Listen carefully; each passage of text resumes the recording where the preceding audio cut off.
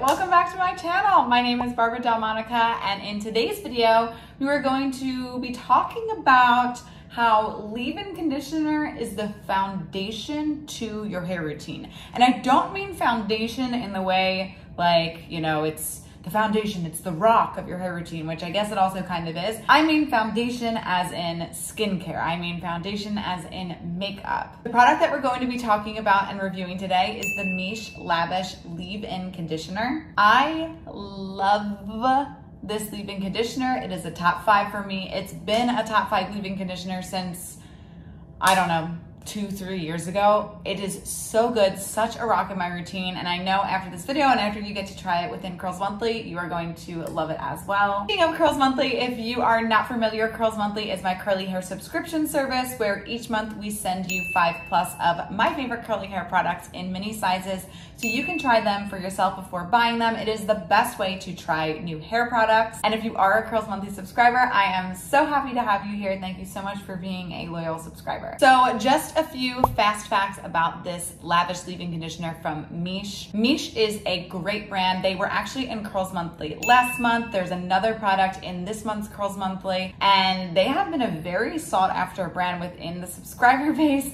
You guys have been loving their products. I don't think I've ever gotten so many comments about a specific brand of people just like falling head over heels in love with them. Probably because I'm in love with them. I just like hype it up so then you guys fall in love with them. I don't know what it is, but their products are really just fantastic, especially for drier hair types, coarser hair types, thicker hair types. They can be great for anybody, depends on how you use them, but I really find my drier hair loves them. But I also have fine hair, and my fine hair can still withstand their products. Of course, it just depends on how you use them. So just some fast facts about this leave-in conditioner. It is completely protein-free, all clean, all natural ingredients. It's super moisturizing yet lightweight. So again, great for finer hair like myself. But also if you layer it on, it can be great for thicker, coarser hair as well. And a little goes a long way. Like when I use this, I'll use like the size of this cap amount for my entire head of hair. And I really find just that to be super moisturizing and super effective. And it also has many hair growth properties within its formulation, which I think is cool and unique for a leave-in conditioner. So speaking of ingredients, we have horsetail leaf extract, which stimulates hair growth. Sage controls hair loss. Nettle extract prevents hair loss and encourages growth. Then we have rosemary, which is fantastic for hair growth. Chamomile prevents split ends. Lavender extract slows down hair loss. So we have lots of things for hair loss and hair loss prevention and hair growth right at the top of the formulation. Then we have aloe vera leaf juice, which you know I love this ingredient. It's a fantastic moisturizing ingredient. We have benzotronium methyl sulfate, which is a moisturizer. Then acetyl alcohol, which is another moisturizer. Avocado oil, which is another moisturizer. Then caprylic triglyceride, which is going to create a barrier around the hair to prevent moisture loss. Propanediol helps with shine.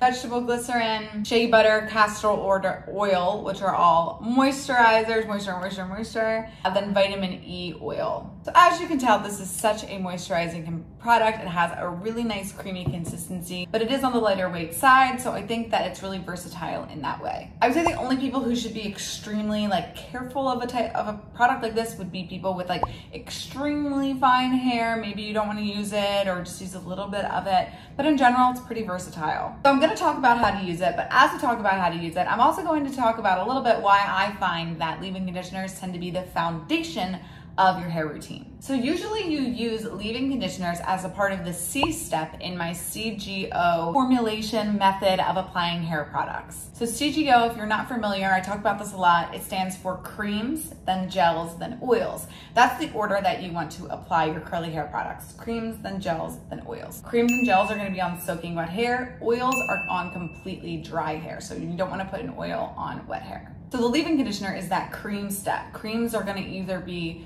leave-in conditioners, curl creams, sprays, things like that. That's going to be right in that cream step. Not only is it the first thing you do, but it really lays a foundation for the rest of the products to properly soak into your hair. Just like foundation on your skin creates a really nice base and an even skin tone for the rest of your makeup to be applied. Like, I don't know if you've ever seen somebody who like wears, you know, a lot of eye makeup and doesn't wear foundation. It looks out of place. They look almost like dirty, I guess. I don't know. Is the best way to put it.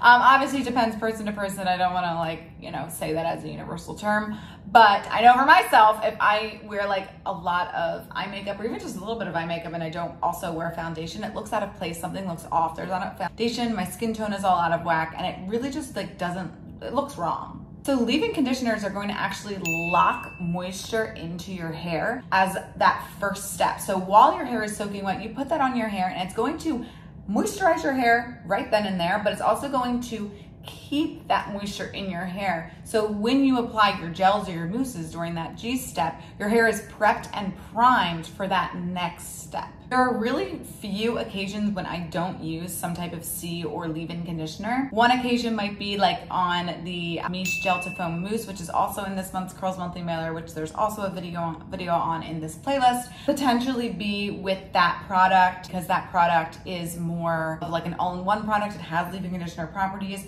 but really for the most part, I use a leave-in conditioner every single time. You can definitely also use a product like that Miche foam with a leave-in conditioner before, especially if your hair is on the coarser, more dense side and you want that extra moisture to your hair. The leave-in conditioners are crucial for me. I usually end up taking my leave-in conditioners in the shower with me. I'll rinse out my regular conditioner or my deep conditioner completely, and then I'll add my leave-in conditioner in the shower because that's how wet I want my hair to be when I apply that leave-in conditioner. Because when we apply that leave-in conditioner on that soaking wet hair, our hair is going to lock in all that much more moisture and prevent frizz from occurring over time. So we love leave-in conditioners. We love the Miche Lavish leave-in conditioner. Cannot wait to hear your thoughts about it. Definitely let me know below how you like it if you've subscribed to Curls Monthly. If this video helped you at all, make sure you give it a big thumbs up. Make sure you're subscribed to this channel and I'll see you at the next video.